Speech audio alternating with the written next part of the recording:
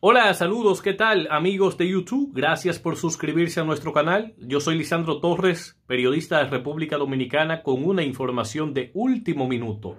Se acaba de entregar el motorista que transportó al cabo de la policía que le quitó la vida a Leslie. Dice el motorista que él transportó al cabo porque luego de que, según el motorista, el cabo fuera rozado por Leslie y cayera con su familia al piso, el cabo se levanta con la pistola para el motorista y dice el motorista que él se sintió amenazado porque el cabo, con pistola en manos, lo obligó a perseguir a Leslie, y luego ya ustedes saben cómo terminó ese trágico hecho. Escuchemos lo que dijo el motorista que se acaba de entregar en estos momentos. Él sí me abordó con la pistola en la mano. Simplemente me hizo parada.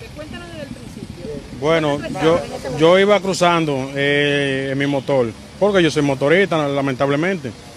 ¿Me entiendes? Entonces, de ahí para allá, yo iba cruzando, la joven lo chocó a él cayó al suelo con su familia, y él me hizo parada con la pistola en la mano, y simplemente como quien dice, me paró y me detuvo.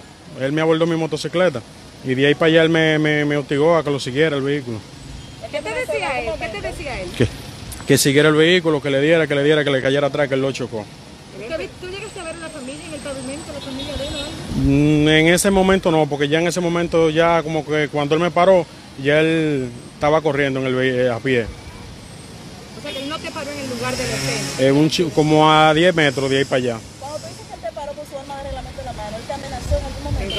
¿Te encañonó? Él, como quien dice, sí, porque él la tenía en la mano, la pistola, me hizo parada para que me detenga, me detuviera. ¿Qué fue lo que pasó? ¿Tú llegaste a ver qué fue lo que pasó cuando se detuvo el El vehículo? vehículo dobló y lo chocó a él. O sea, ¿Me no fue entienden? el vehículo dobló y lo chocó a él. Ajá, lo chocó a él y a otra persona más que iba más atrás. Mira, dicen que él hizo varios disparos mientras iba persiguiéndola. Pero no encima de mi motor, eso fue a pie ya. Ya de ahí para allá. Llegaron a detener el vehículo. Bueno, cuando detenieron el vehículo ya él estaba solo, porque ya los marinos estaban ahí junto con él. Y de ahí para allá los hechos ya fue lo que sucedieron. Los marinos, ¿a qué marinos te refieres? Bueno, los que estaban en el camión. ¿Ese camión andaba con ustedes también? Ese camión andaba atrás porque ya él le hubiera dicho ya. ¿Y qué hicieron los marinos? Los marinos ya él le dijo, bueno, cuando él hizo el disparo, que él vio que estaba muerta, ya le dijo, bueno, tú te acabas de joder, ya tú te morí, te vas, que ya está muerta. ¿Quién fue que dijo eso? El marino que estaba al lado ahí, que estaba con él. No, entonces él disparó. Explícale bien, Joan, explícale tú qué pasó. Él se desmontó de mi motor y se embaló corriendo para el vehículo. Bueno, una gente hostigando, ¿me entiende? Él estaba ahí. Bueno. No, él no estaba montado. ¿Tú viste qué fue lo que pasó? Él dice que le estaba dando golpes para que la joven abriera el cristal, según la versión. ¿Tú viste? Bueno, ese caso ahí, cuando viene a ver, fue a 20 metros de mí, de ahí. Porque ya cuando él estaba junto con los marinos, ya de ahí para allá fue lo que sucedió. ¿Los marinos nunca intervinieron? Ellos iban corriendo ahí mismo, pero que ya el hecho él lo hizo. ¿Y fue en tu motor que trasladaron a la joven al hospital? No fue mi motor, no. Fue en otro vehículo, en otro motor. En otro motor. Sí, buenas tardes. Es bueno que quede claro que los disparos, primeramente, él no lo hizo desde el motor del joven, sino que el policía lo detiene, se baja del motor y va hacia la joven. Ahí es donde él le hace referencia a que está el contingente de los marinos, el camión que se ve en un video que va detrás de ellos en una ocasión.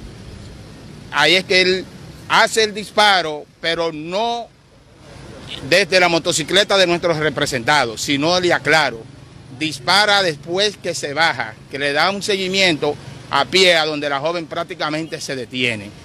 Este joven ha sido utilizado en su buena fe porque es motoconcho, concha en la parada de la bajadita de la playa en el municipio de Boca Chica. Y es bueno aclarar también que estamos bastante consternados con este hecho que ha vestido de luto a la población dominicana.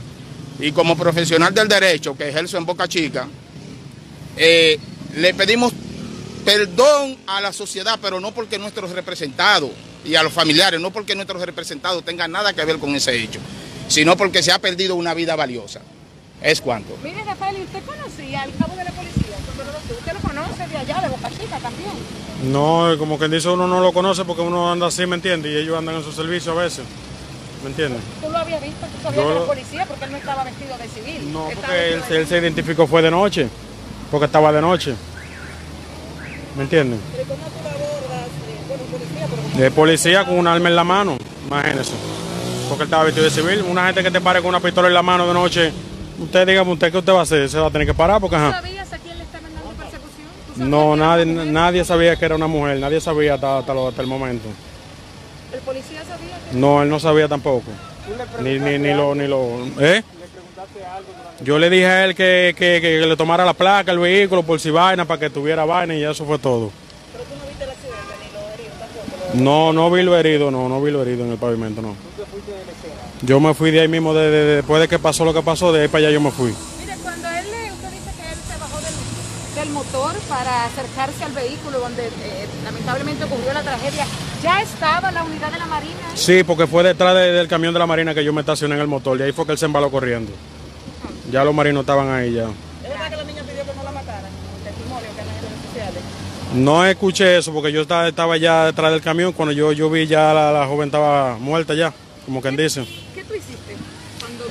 Cuando vi el hecho yo me fui porque ya, dígame usted. Porque ¿Nadie te paró? no, nadie me paró, ninguno estaba ahí, no, porque yo me fui, imagínense. Ya Porque eso está se quedó claro ahí. que quien ha hecho el disparo es el policía. ¿Qué opina que se haga sobre este caso? Bueno, lamentablemente, dígame usted, que se aclare mis hechos, eso que yo estoy aquí. Exactamente. Eso es lo que yo estoy. De inocente. ¿Acompañado de tu familia? Sí, mi madre y la suegra, está bien. Mi hijo es inocente. Porque mi hijo nunca estaba involucrado en problemas de nada hasta ahora.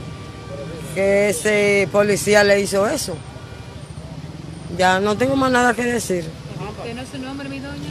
Doralita no va ahogando. Está bien. ¿Temiste por tu vida cuando iba en el motor? Claro, porque iba con la pistola en la mano. Y Imagínate, a eso se le vio claro, a eso fue que, ¿me entiendes?